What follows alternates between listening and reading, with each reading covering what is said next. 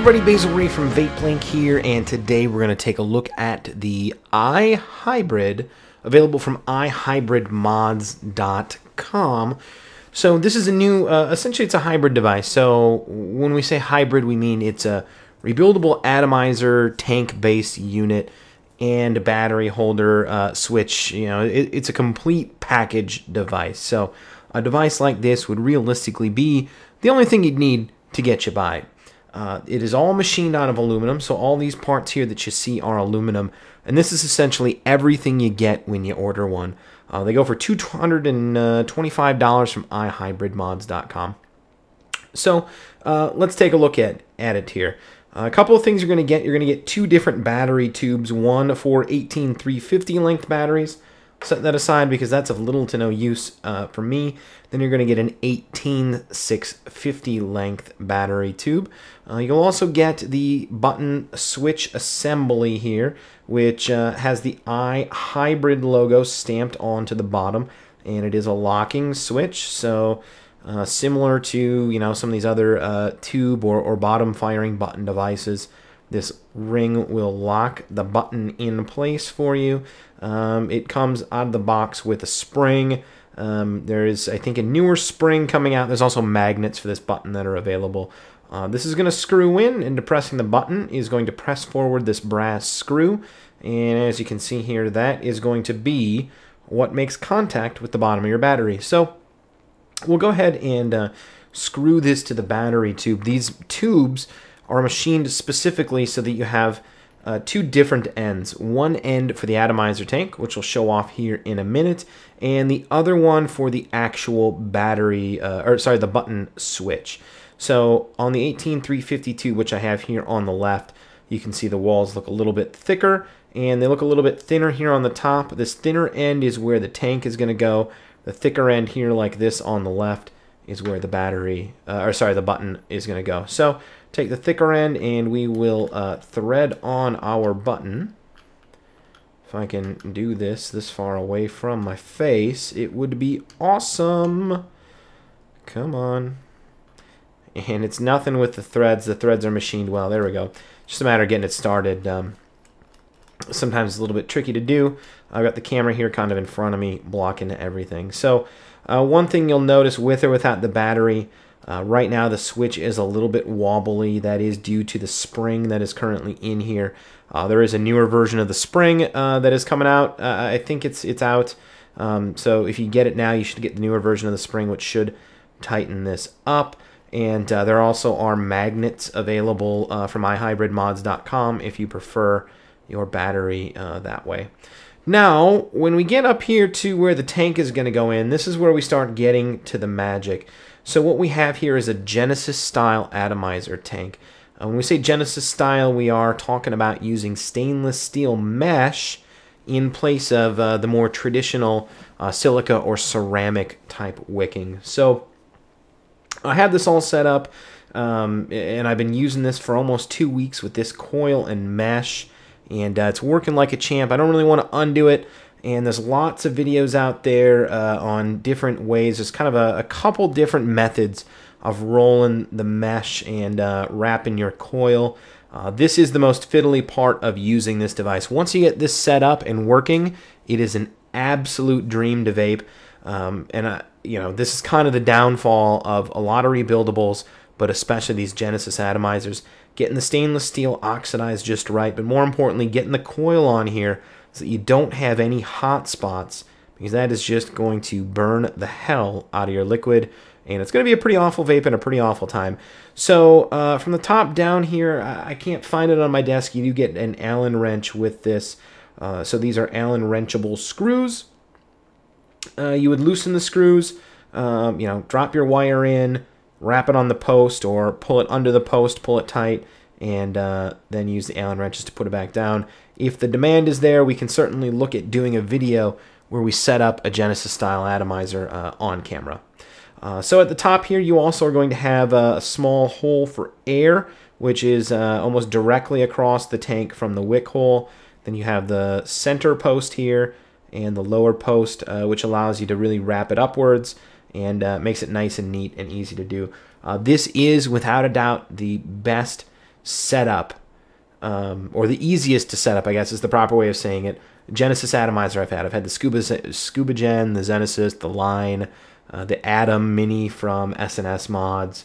I had a couple different homemade ones, and I've never been able to have the success that I've had here in terms of setting those up consistently. I set this up a few times when I got it, and it's been really easy to do. The other real nice feature about this is the tank sleeve, which has a lowercase I machined into it on both sides, so you can see here, you can see all the way through. This kind of serves a couple different purposes. You can see here, it looks quite shiny inside, and you may even be able to make out, there it is, you can see there's some liquid buildup here. So this is kind of a couple purposes. One, it looks sort of cool. Two, it's going to hold any leaks over the top of the tank that you have. And three, it's going to help you line everything up. And four, I guess, really, it probably should have been three, but four, it's going to help you hold the top cap in place. So once you put this in here, one side of the eye is going to directly expose where your wrapped up mesh is going to go, right down the middle here, so you can always see that, which is going to help because you need a top cap on this thing if you want to vape it. And lo and behold, you get a top cap with an air hole bored out into it. And this, you are going to want to just stick on here. And there is an O-ring inside here. I could take off the sheath, but I'm pretty lazy to show you that. And that's what's really going to secure this. So the nice thing about this tank cover is that it's really going to give you a bit of extra stability when this cover goes on. That's one of the big gripes I've had about some of the Genesis-style atomizers, where the tank body has an O-ring to secure on a top cap. One, it doesn't seal properly, and that's a big complaint I have with these. But more importantly, too, it's really easy to pop off. So this seals it up and really holds it in place. It's not going to wobble off. Now you can, of course, adjust where this air hole is in the top cap. The farther away from the wick that you move this, the more intense the throat hit and the lower the vapor. So generally you want to have this lined up right even with this eye where your mesh is lined up here. That's going to give you the best air draw right at the coil. So air is going to come in here and up and out. So it's going to give you the best vapor production, probably the best flavor production. That extra airflow may diminish a bit your throat hit. So if you're a throat hit fanatic and you're okay sacrificing vapor, you can certainly spin this away a bit. So this is going to thread onto the top end of your battery sleeve. And there we go. So you thread this up, and you're essentially ready to rock and roll. So this is the 18650 length tube. It will hold an 18650 sized battery absolutely perfectly. It will allow you to use a kick with an 18490, which I'm going to show you here in just a second. There is one slight problem with the way that lines up. So the other thing that I wanted to point out here is that the way this is set up, when you have the button locked and you set it down with this particular spring that I have in here, rock solid. When you open up this button for firing and set it down, things get, as you can see here, pretty wobbly.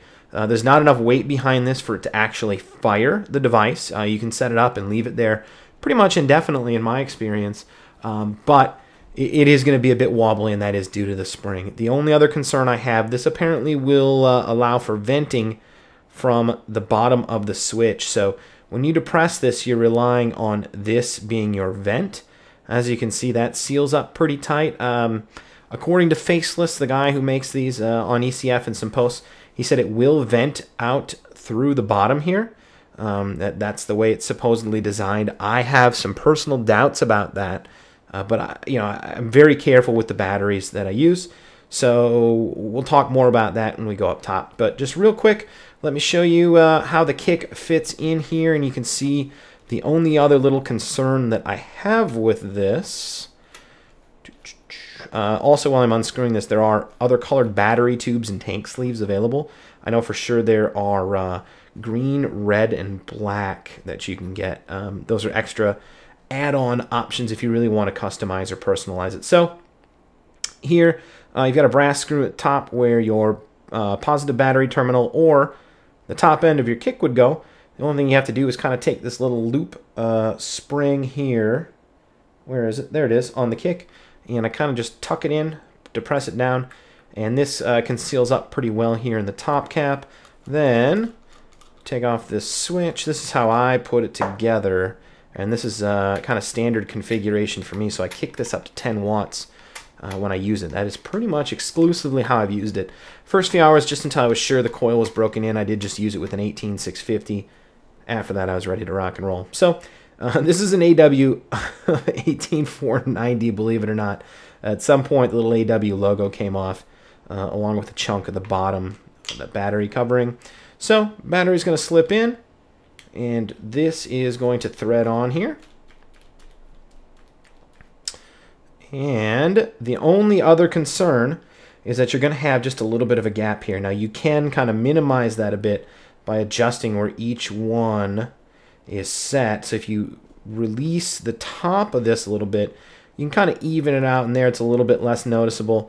The other thing you can do is you can back off the top of the battery tube, screw the switch in tight, and leave the gap here. You could certainly drop in some sort of O-ring there, and Faceless actually says that, you know, if you throw a clear O-ring in there, it apparently looks pretty sharp. So the only other thing that I can even think of mentioning right now is that, just to make this easy, when the tank is very full or you leave it on its side for too long, come on, there we go. One thing is going to happen, that's a little bit of leakage down the side. So if you look here, you can see that it's essentially almost recessed all the way around. And that's just where the sheath covers over the top of the tank, which I don't remember if I mentioned, the tank is actually fused quartz, so it is essentially glass. From the air hole or just excess juice from the wick will drip down into this recess, and it's going to kind of generally get held up by the tank sleeve. Excuse me, but over time, you may get some juice buildup that will start to kind of trickle out the bottom of these eye cuts on both sides. It's not difficult to fix. You essentially take the sleeve off, wipe down the tank, wipe down the inside of the sleeve, and put it all back together. There's really not a lot you can do with it. With any Genesis-style device, you're generally going to need to leave it standing up as much as possible, but just something you got to point out. So I'm going to put this whole mess back together here, and we'll go up top for some final thoughts, pricing, and gratuitous vapor shots. So iHybrid, again, available from iHybridMods.com, is going to retail for $225.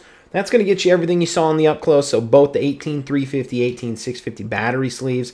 Would love to see one of those tossed out to bring the price down and give people that option.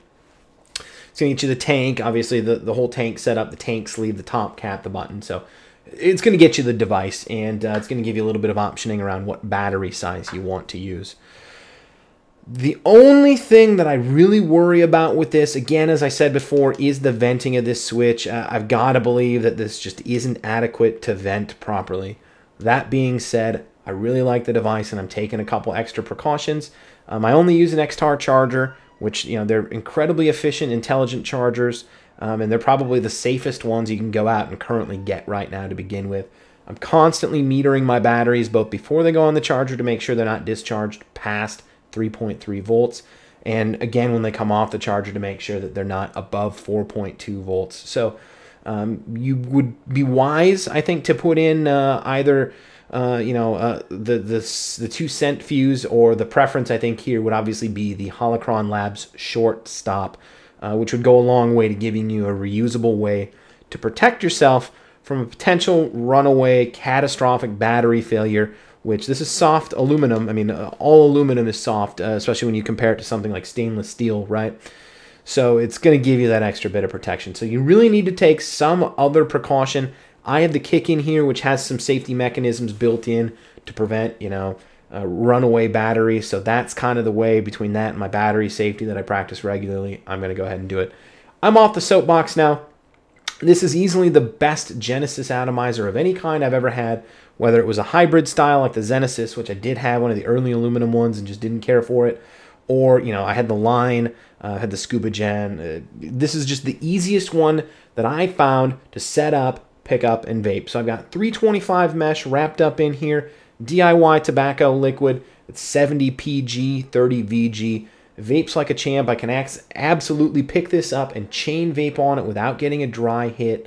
You are going to get potentially some leakage. Remember, if you're leaving this on its side a lot or at an angle, or you're constantly running the tank really full, it's just naturally going to leak out a bit. The tank cover is going to pick up most of that, and you'll know it's time to give it a wipe down when it starts to kind of leak out here around the bottom of the eye cuts.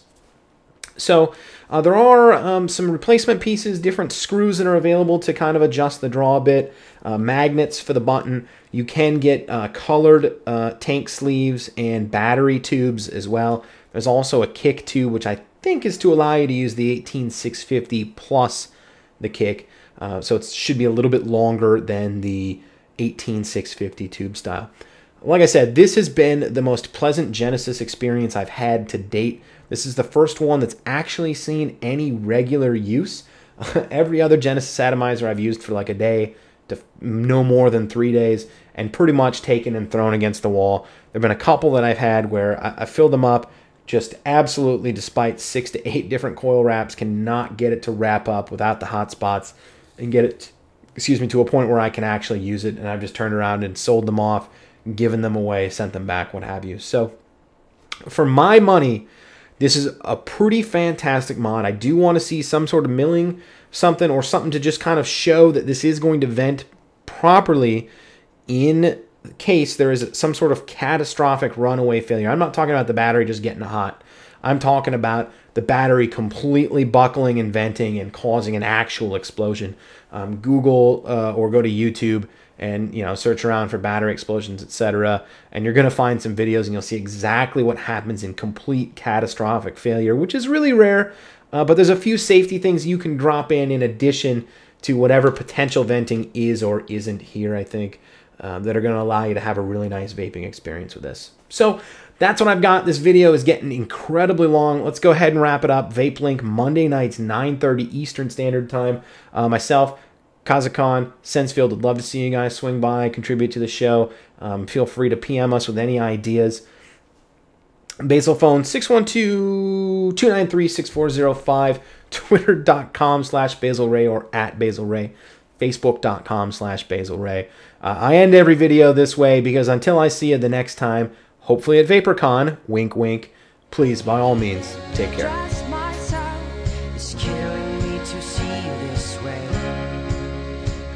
The truth may vary, this ship will carry our bodies safe to shore.